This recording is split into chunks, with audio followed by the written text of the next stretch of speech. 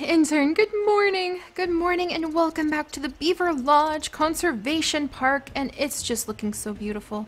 Look at this. Can you believe that with our own two hands, and the catfish is beached on land? How did you get on land, buddy? How did you get on land, eh?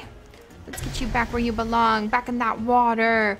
Oh, and look at this water, Intern. Oh my goodness. I can't believe that with our own two hands, we have helped to bring this much prosperity to the park. I mean, look at that, look at that. Do you see it? Do you see it? I see the snapping turtle. Look at that guy. Oh, he's beautiful, absolutely gorgeous. In fact, here, let's take a moment.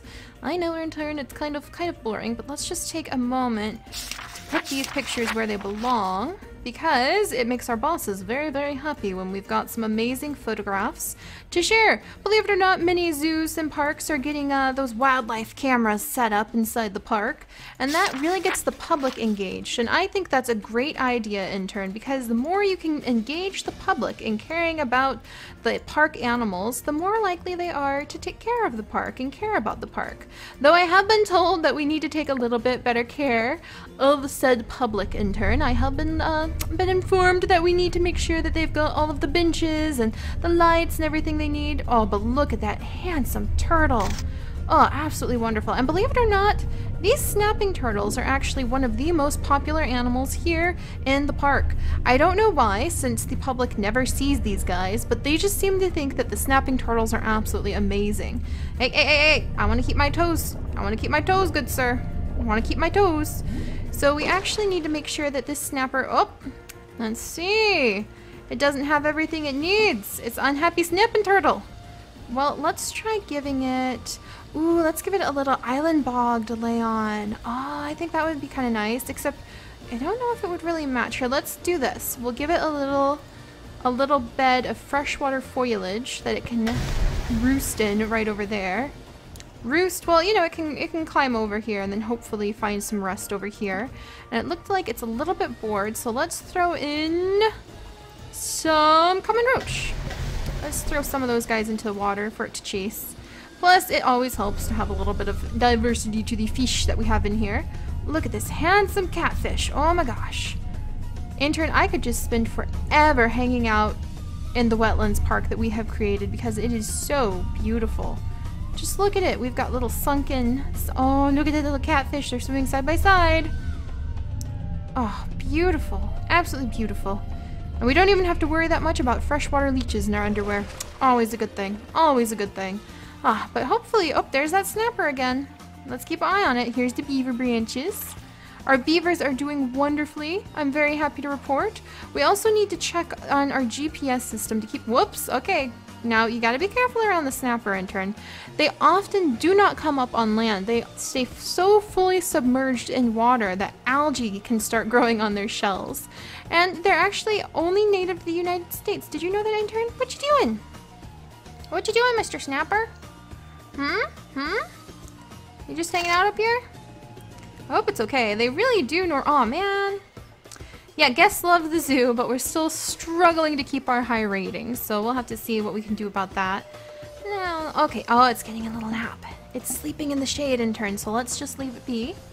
And let's check the periphery of the lake bed, actually, to see what's going on. Maybe we'll add a few more pieces of foliage.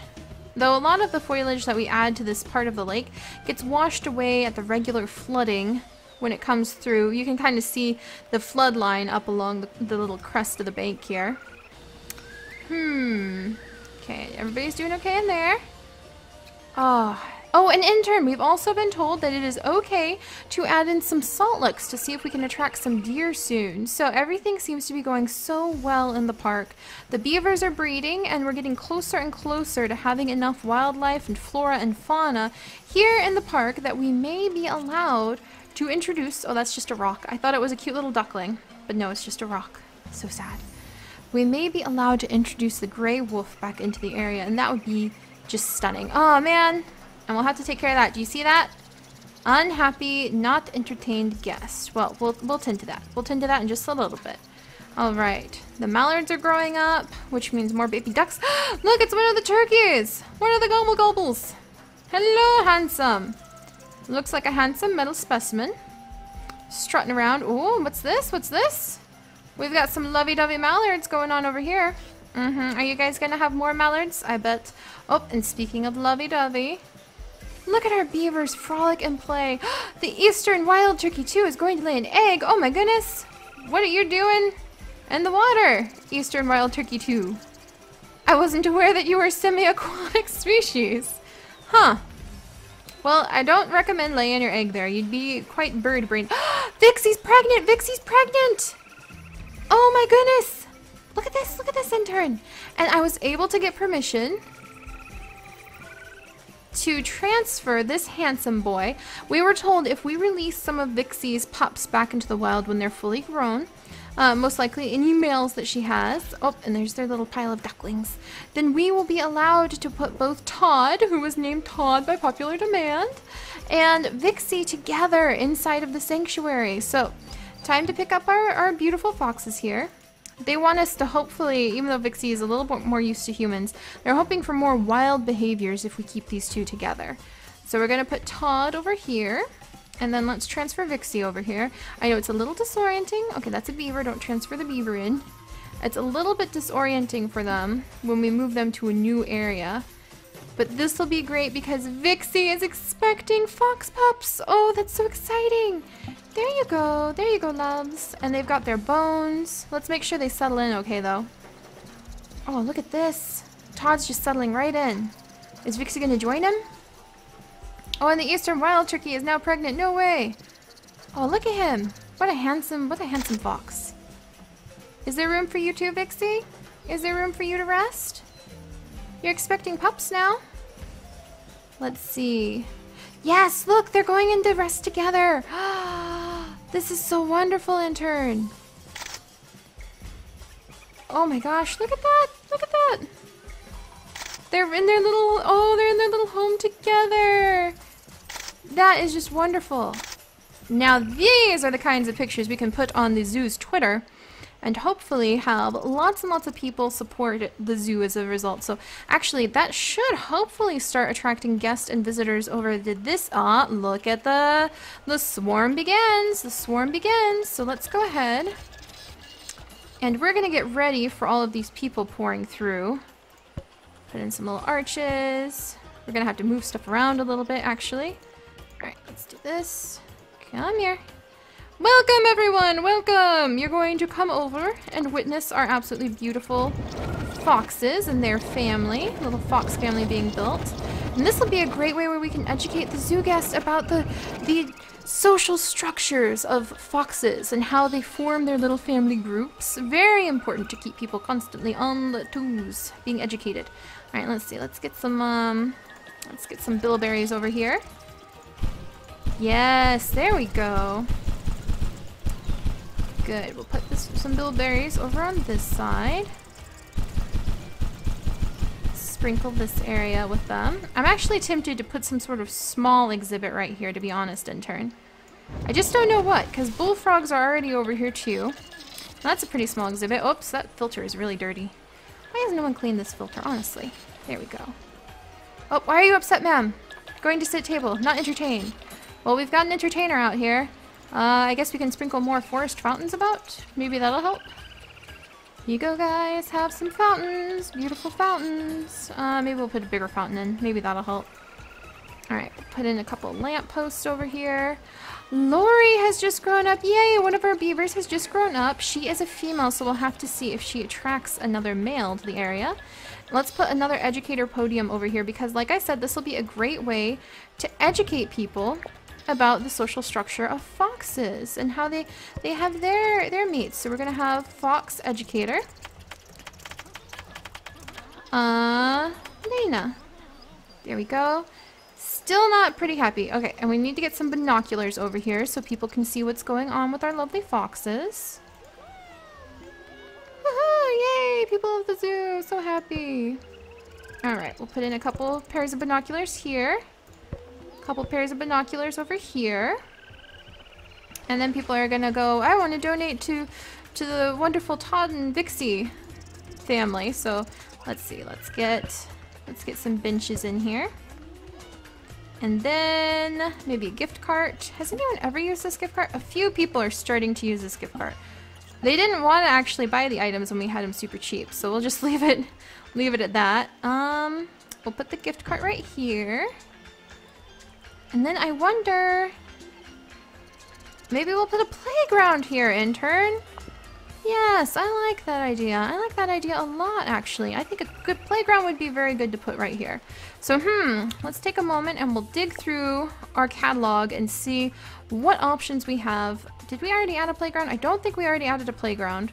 Let's see what options we can add in. Oh, I forgot that we put that many binoculars over here. Oh my goodness.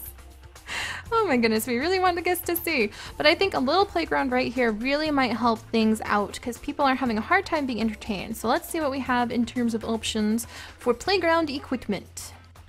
Alright, so let's see what we've got. So we can give these kids a great experience here at the Beaver Lodge Park. I hope that they're more focused on the beavers, but you know, sometimes we just gotta do what we've gotta do to make the guests happy. There we go. Alright, so I'm thinking, since we have nothing particularly beaver themed, bounce houses are always so popular, and so are the climbing bars. I think we're gonna go for the simple things this time, Intern. We'll put a climbing bar set and a slide. Let's see. We're gonna keep it really simple, just a climbing bar set, a slide, or a trampoline. Ooh, that's such an awesome slide.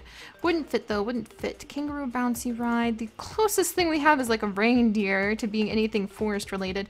So let's just keep it a very simple, neat, practical little playground. Like this? Yes. All right, and then let's go ahead and we will add, all right, let's see, sandy gravel path, just normal forest path, I think, for the kids to walk over here, play in this little playground area, next to the frogs, so they can be like little toads, little toad kids. There we go. Yeah, we'll go ahead and put that there. Now we've got this little playground area. Let's block this area off with more bilberries. No walking onto bilberries, children. And actually a cool log. There, to make people feel like this is even more closed off. Like, nope, you gotta come up this way. Hopefully the playground will help because people, you know, sometimes kids just need somewhere to run, get all that energy off. So I'm hoping that this will help. All right, nice little playground. Let's make sure it's nice and accessible. We don't want the children falling down and getting hurt. We're not that kind of association. We want the kids to have a safe time while they're here. Let's see, maybe put some nice, beautiful medium rocks on this side. There we go. Look at those lovely rocks. Wonderful. And then where's our shovel to smooth everything out? There we go. Flatten terrain. An even smaller shovel in turn. We usually have major problems with this, so we want to try to keep it nice and simple. There we go. Okay, good. Nice and simple. All right, there we go. And maybe we can even sneak in a little fountain for the kidlets. In fact, let's see if there's a different type of fountain. Something to jazz it up a little bit. No, we're in the wrong spot. Wrong catalog, Intern. I know there's so many different companies. It's amazing the kind of juggling that you have to do with companies and business orders. You think it's all about learning about animals, but no. No, there's quite a bit more to it. Small fountain? We might still want to just go with this small fountain then. There we go. Yeah, keep it nice and simple. Maybe one forest bench over here for tired parents to be able to take a second to sit down. Yes, no, nah. Doesn't seem to fit very well. There we go. So let's see if that helps out our wonderful guests too. So that they feel like they've got a little area to kind of stretch their legs, to rest. Let's see, let's get some more forest benches. Lots and lots of people seem very... Oh, Carol II is going to give birth! Oh my goodness, even more coming. And let's see how the foxes are settling in, actually. Oh, look at the beautiful ferns. Happy fox, happy fox. Oh, it's Vixie! She seems pretty darn content. Oh, look, I think she's calling to Todd. Oh, there we go. One of our rangers is right on that. I think the foxes are actually... Oh, it's okay, Vixie. It's okay. Carol II has just given birth. How's Todd doing? He's checking out the den. I think they're both just a little bit alarmed by the new home, but I think they're gonna be okay. Vixie, where'd you go? Oh, there she is. Hey, sweetie, it's okay. I know, she really is used to being raised by humans, but hopefully being able to keep Todd nearby with her will help her raise their pups a little bit more wild. You're okay, Vixie. Alright, let's go check on Carol's babies. Oh my gosh, we're getting so close. Oh, look at the beavers. Look at the beavers adding to their little lodge. I love it when they add to their lodge. That is just so much fun. Vixie just gave birth. Oh my goodness. Oh my goodness. Oh, fox pups. Fox pups. Oh my gosh, fox pups. Oh, look at them. Look at them play. Oh, Intern, look at this. They are just running around. Vixie, you look like you've just passed out already. Todd's checking them out. Here's a fox pup baby. Oh, it's so small. Look at them, Intern. Oh, Vixie, are you okay? She's just rolling around in the dust. Oh my gosh. Oh, little fox pups. Oh, so exciting. Vixie, you look like you're dead. She's like, oh, so much to care for. So it looks like they have had 2 fox pups. What is Todd's reaction to this, if any? He's sitting. I think he's sitting and contemplating the fact that he's playing chase. He's playing chase with Vixie. Okay. I think that they're making a happy, frolicking little family. So a happy, frolicking fox family. Not bad, not bad. That makes me pretty content. But alright, Intern. Huh. Good. Well, the foxes seem quite content, so let's go check on... Oh, look at them play. They're jumping around. Oh, what's wrong with the catfish? Seems like it's okay. I don't know why our park ranger seems to think that it needs to he needs to check out the catfish, but catfish seems like it's doing all right. Mallards are growing up. Now let us check on the lovely Carol. As Carol has also given birth to more of the stars of our show, the new beavers.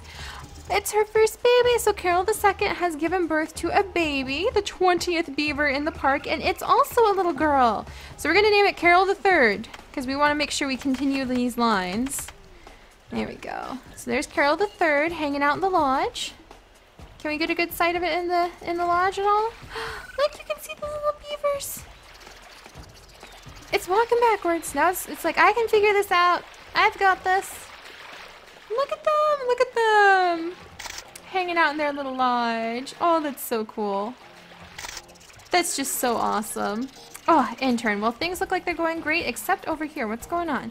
Ooh, and some wild turkeys just hatched. Ooh, are the males fighting for territory? Otis is gonna go pee. Shane is playing chase with Mitchie II. They might have just had a little bit of a territorial dispute, so we'll have to see how the males decide to settle that. And then finally, let's go check on the new baby turkeys. Oh, wonderful. Absolutely wonderful. Oh, it's so cute. That's so cute. You're just a little fluff bucket. Look at its little legs and its little beak. Oh, so cute. Oh, well, good.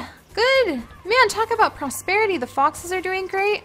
And you know what we need to do now, Intern? Just really quickly, before we turn in for the day, let us go ahead and put out those salt licks so we can see if we can attract any of the deer, because we need some larger prey items if we're going to be able to support the gray wolf. And as soon as we have had 25 beavers in the park, which will be the birth of 5 more beavers, then we should be able to get the wolf in here.